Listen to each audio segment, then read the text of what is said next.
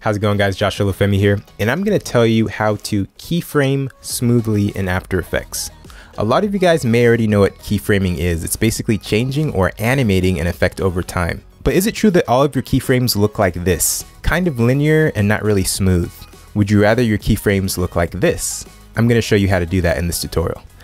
I'm currently in Adobe Premiere, but I'm now going to go over to After Effects. What I'm doing is I currently have two clips. I have a clip of me talking, and then I have a picture. I'm going to put this clip of me talking over the picture. I'm going to highlight both of these. I'm going to right click, and I'm going to go to replace with After Effects composition. I am now in After Effects. I'm going to just save this After Effects project on my desktop. Doesn't really matter. I'm just going to call it A for the heck of it. It doesn't matter what you call it. Okay, so now I'm inside After Effects, and I have this clip.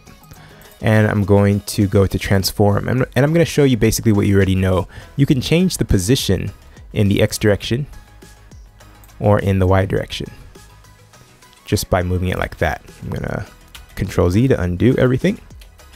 What I want to do though is I want to change the effect over time. I want to change position over time so it animates in between two positions. So I'm going to move my playhead to the beginning of the clip, and I'm going to move the position over to the far end so it's out of frame. Oh, I almost forgot. What I need to do is I need to click the stopwatch. That creates a keyframe at this exact point that I'm at. It's going to lock in this position at this point to match this parameter. I can then go over to another point and I can create another keyframe, and I can then move the position parameter over to wherever I want it. So right now at this part of the clip, I have the position at this parameter where it's all the way on the left side, or on the, all the way on the right side, but all the way over here, this parameter, I still have the position all the way on the left side. So if I press spacebar to play, my computer's kind of slow, but you kind of get the point. I'm able to animate the position from one parameter to another. So now I'm going to do Control Z, get back to where I was before. All right. And now I'm going to do something that you may have seen me do in another tutorial, where I'm actually going to create a mask. I'm going to first click on this clip and I'm going to create a circle mask. Why do I do that? Well, a lot of the time when I'm doing tutorials, let's go back onto the selection tool. I want to make sure that I'm talking inside of a circle so that I'm not taking up the entire frame, so that maybe I can show something behind me, like this picture of someone on a computer. So basically, I'm going to put the position right here. As you can see, you can basically see me talking, and I can, have what I'm talking about underneath me. I can reference it. It's perfect. You can see two things at once. But what I want to do is I want to actually do something that I've done in past tutorials. I want myself to start out off a frame,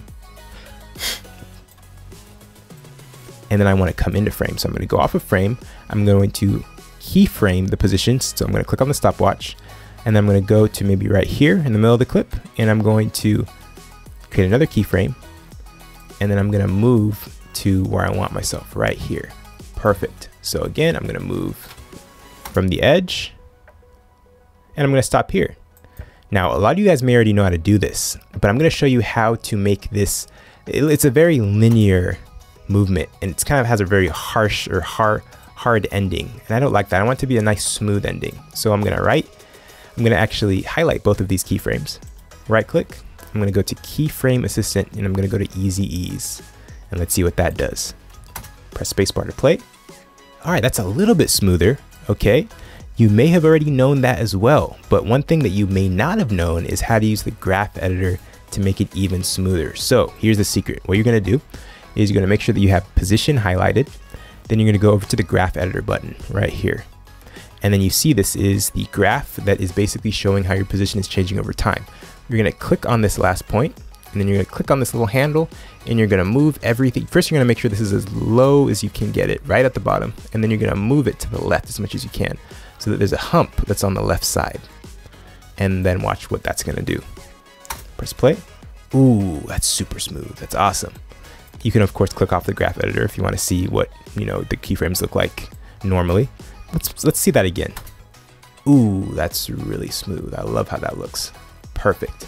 Now guys, you can literally keyframe any effect, whether it be the anchor point, the position, the scale, the rotation, the opacity, anything.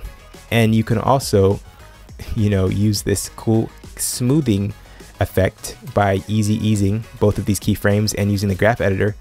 You can actually, I have to click on position to be able to see it in the graph editor. You can do that with any effect. So I'd like you to start a conversation in the comments. I want you to tell me if you have used this before, and tell me some other creative ways that you've used the graph editor to create smooth keyframes to make your animations look even that much better. Thanks so much for watching, guys, and as always, remember to keep it chill.